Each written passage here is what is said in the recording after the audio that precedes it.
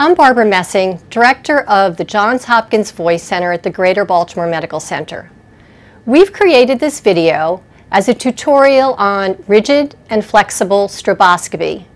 Dr. Simon Best is a fellowship-trained laryngologist who's going to be teaching the tips and tricks that he uses in the practice to get the best image when he's doing a rigid or flexible stroboscopy examination. There are two methods to examine the vocal cords, rigid stroboscopy and flexible stroboscopy. There's a difference in how you perform them and a difference in why we do them. I'm a big believer in the anatomic accuracy and high quality video of rigid stroboscopy. The light source is better, the image is sharper, and you're able to get a very accurate assessment of the medial edge of the vocal cords and their vibrations in order to accurately assess vocal cord pathology. It's important when you're doing rigid stroboscopy to have a finely focused exam because you'll be able to see pathology on the vocal cord edges that is actually difficult sometimes to even see with flexible stroboscopy. With rigid stroboscopy, you're able to see the detail of the anatomy of the vocal cords in a highly accurate way. And when you're doing the exam, you want to make sure that you focus on bringing out that element of the vocal pathology, typically by having the patients go to high and soft pitch to stretch out the vocal cords and allow them to thin out in order to be able to see the medial edge. The benefit of flexible laryngoscopy, which is the other main examination of the vocal cords, of course, is the ability to have running speech. With rigid stroboscopy, all we can essentially evaluate is the vocal cord vibration on a sustained vowel E, both low pitch and high pitch as well as glide. With flexible laryngoscopy, we can often get an assessment of the evaluation of speech tasks. Often, muscle tension dysphonia manifests itself in running speech in a way that it wouldn't necessarily on a sustained phonation. And disorders like paradoxical vocal cord motion or spasmodic dysphonia are much easier to see with a flexible examination. In addition, of course, flexible laryngoscopy allows for a full evaluation of the entire upper aerodigestive tract, examination of the velopharynx, the base of tongue, the hypopharynx, the postcricoid region. So if there's a suspicion for tumors or other findings in the aerodigestive tract, flexible laryngoscopy or video strobolaryngoscopy is the examination of choice.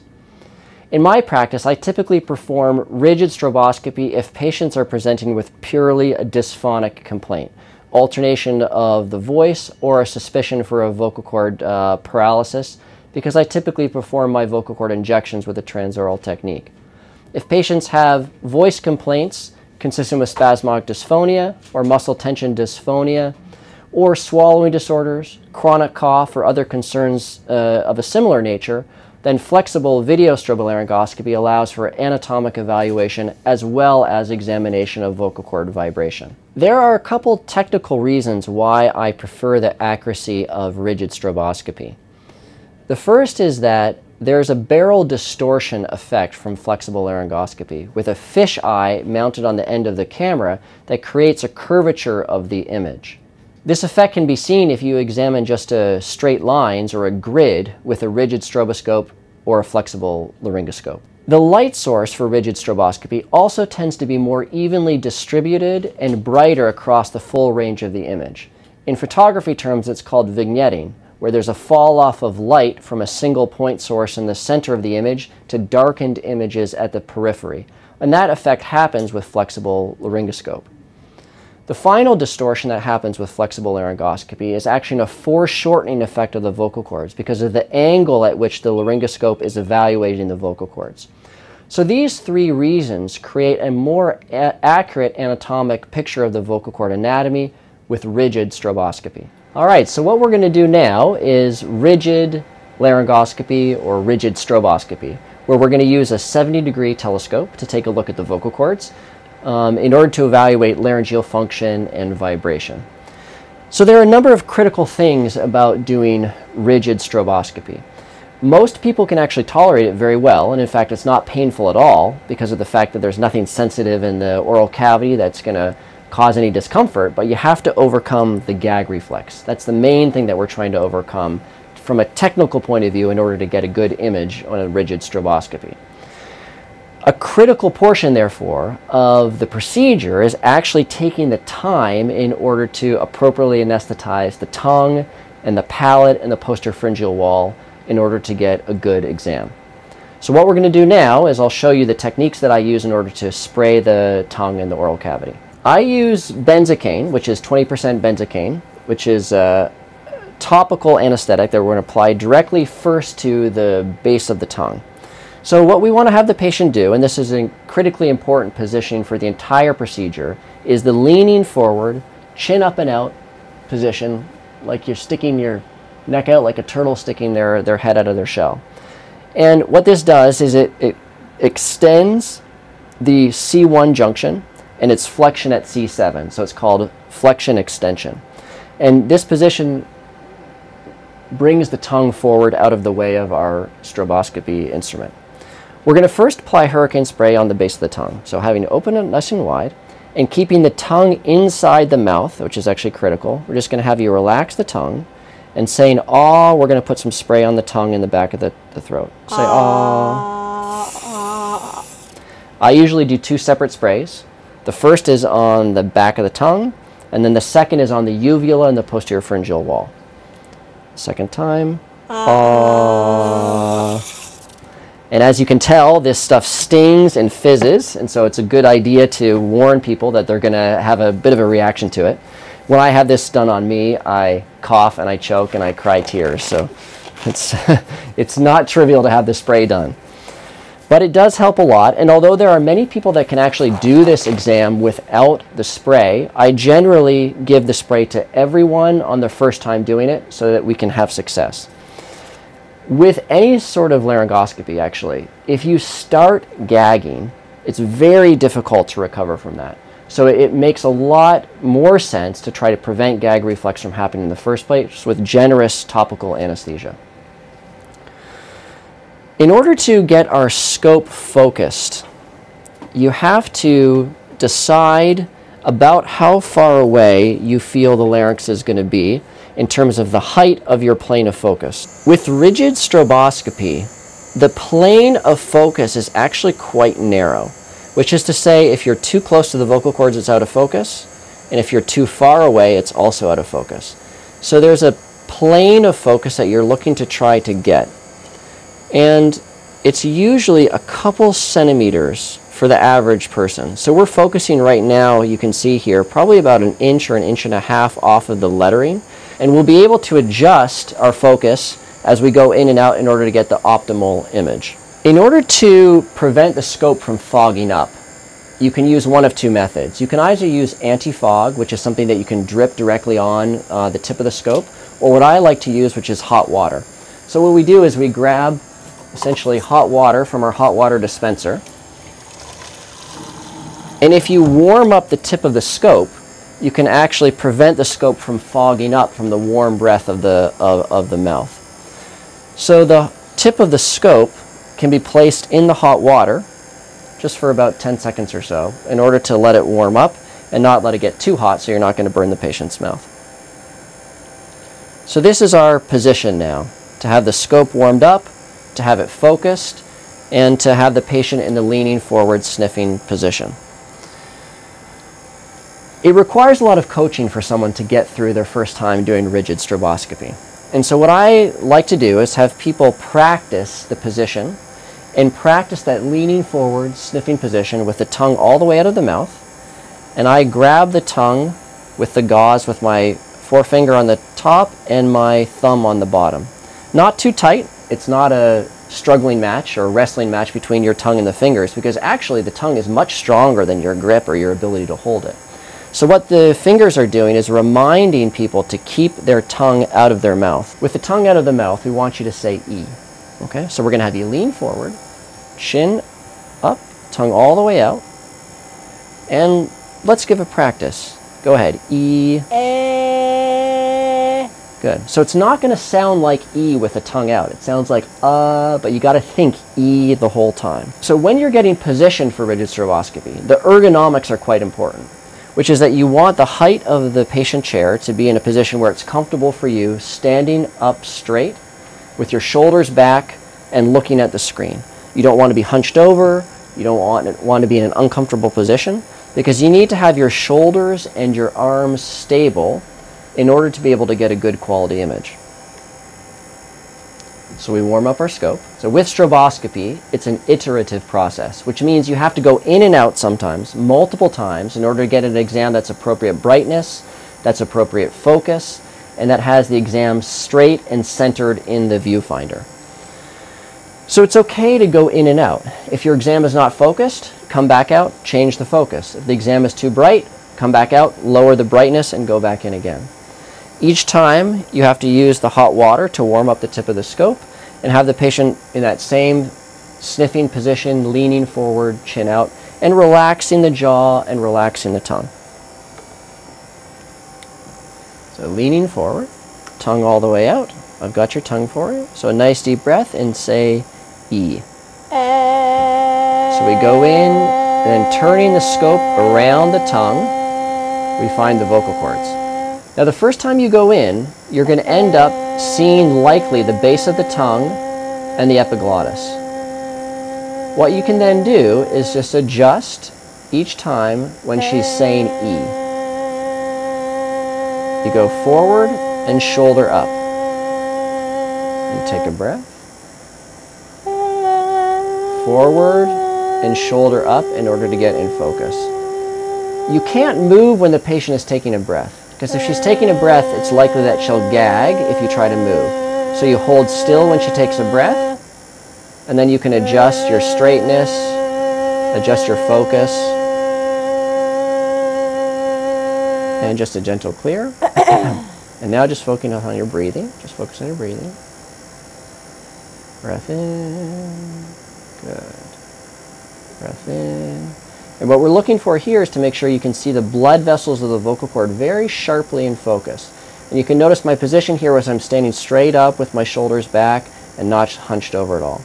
Good. And coming out. Very good. So you can see here that the goal is very small incremental movements with the scope in the mouth. I keep my fingers like this and the scope resting on it to provide a fulcrum, so that you're actually making small movements forward, shoulders up, forward, shoulders up in order to get position. You're not just floating in the mouth, because you don't want to be able to contact the teeth or the tongue or the posterior pharyngeal wall. And if you do that in an uncontrolled fashion with the scope floating around, you'll tend to make patients gag. So keeping a stable position with your shoulders back, looking at the screen, and just slow incremental movements with phonation, pausing and not moving when the patient's taking a breath.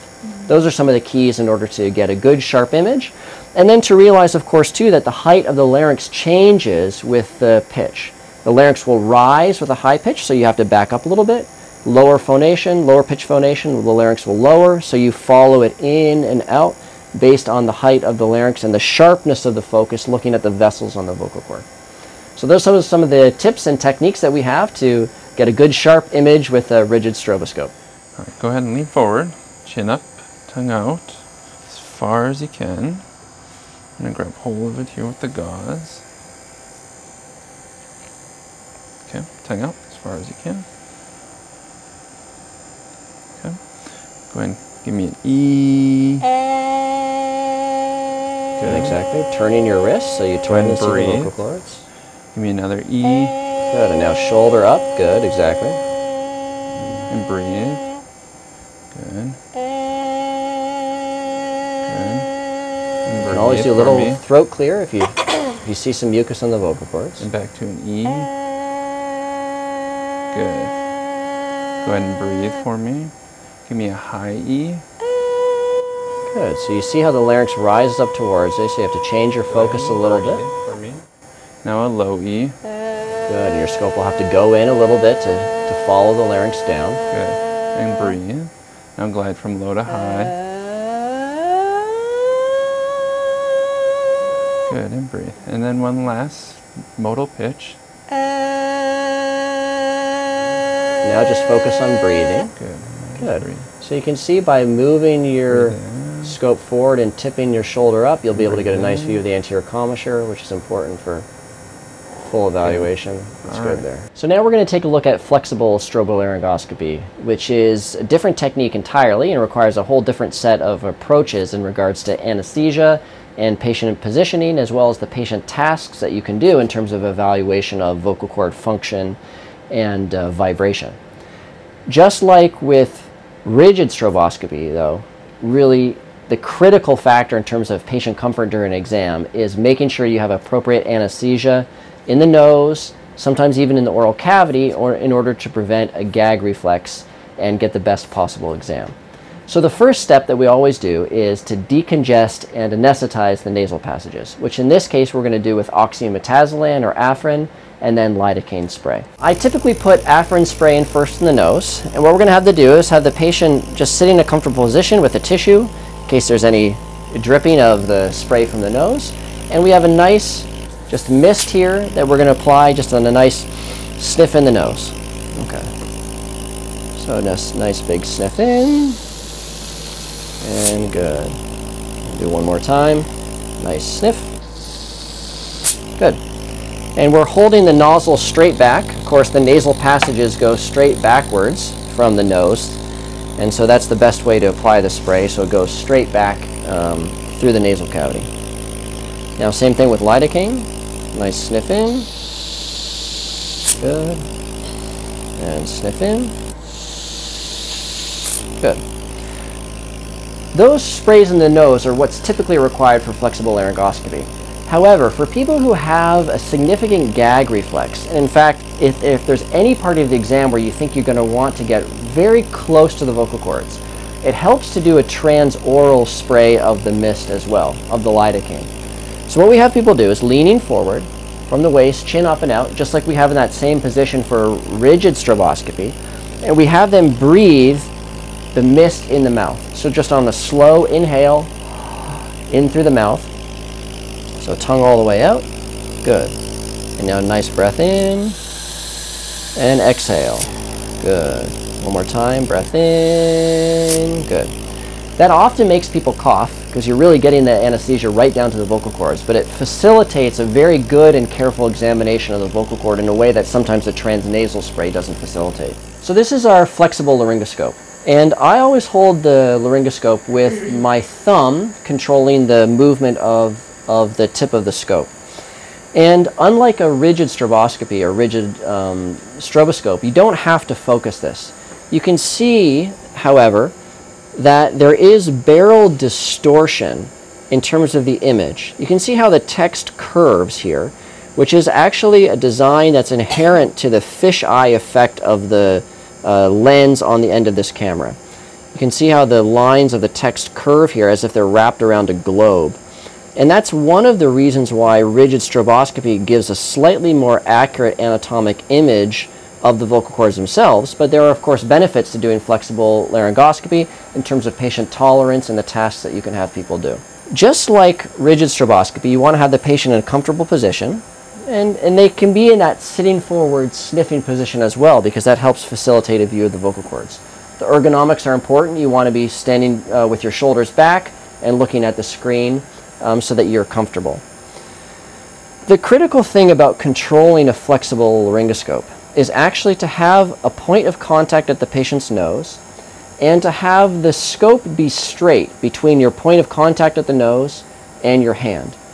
If the scope is straight, when you rotate your wrists, you can see that the tip of the laryngoscope moves. If you have your wrist close together, so there's a curve or a bend in the laryngoscope, when you twist your wrists, nothing happens at the tip of the laryngoscope where you're trying to actually facilitate movement in order to change your view. So if you have a bend in your scope like this, nothing happens when you twist your wrist. If you have it straight, the whole view will change just by simply rotating your wrist. So what we do is we go straight into the nose for a view. The nasal passage is straight back. There are two ways that you can get through the nasal passage.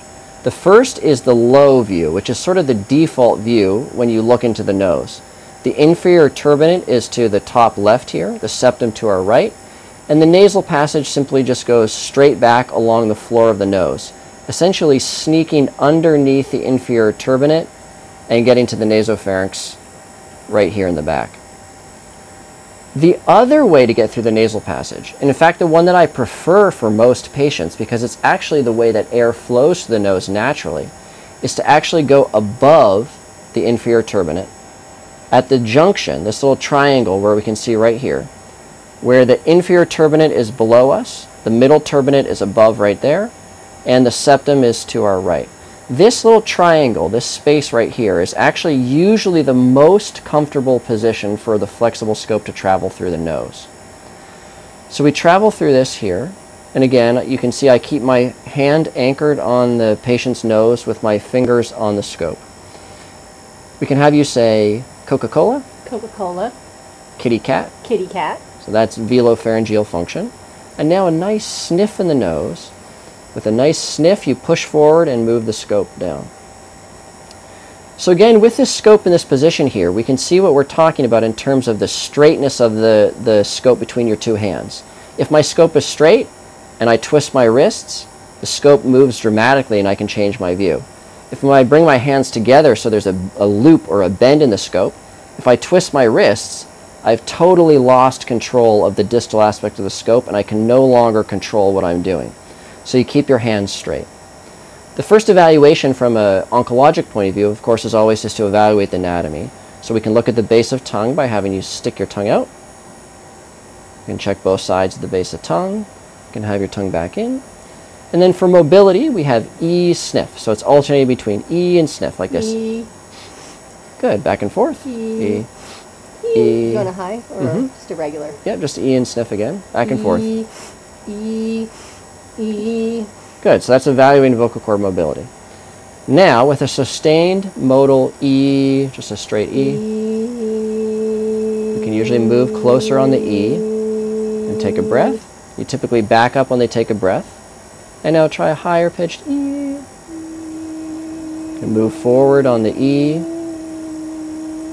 And back up when they take a breath. Now a pitch glide, low to high. Good. And then I always end my exams by a careful and close inspection of the vocal cords. So chin up just a little bit, please. And now you can notice if I have the patient move their head, so turn your head to the right for me, please. I can actually sort of bring the larynx into a different position and just slowly breathing in and out through the nose. Don't swallow, don't speak. We just go slowly to the vocal cords. For that final evaluation of just the anatomy, looking at the edge of the vocal cords, we can actually see into the subglottis here. Good. And the spray that we did in the mouth at the beginning actually helps facilitate that careful, close look. One of the other benefits, we can straighten your head now. One of the other benefits of a flexible scope in the nose is that we can evaluate running speech. For example, for spasmodic dysphonia, or for muscle tension dysphonia, which sometimes is a little bit hard to evaluate just on a sustained E, which is all you can do with a rigid scope. So if we can help, we'll do the passages for spasmodic dysphonia here. We can have you count from 60 to 65. 60, 61, 62, 63, 64, 65. Good. And now 80 to 85, please. 80, 81, 82, 83, 84, 85. The 80s are the adductor spasmodic dysphonia, and the 60s are abductor. And we can see the difference in terms of the amount of laryngeal closure with those two evaluations. And then when you leave the nose, basically you just let your thumb relax, and so the scope's coming out just naturally. And that's how we perform a flexible video strobolaryngoscopic exam. Thank you for watching, and we hope you found this informative. For more information about the GBMC Voice Center, please visit our website.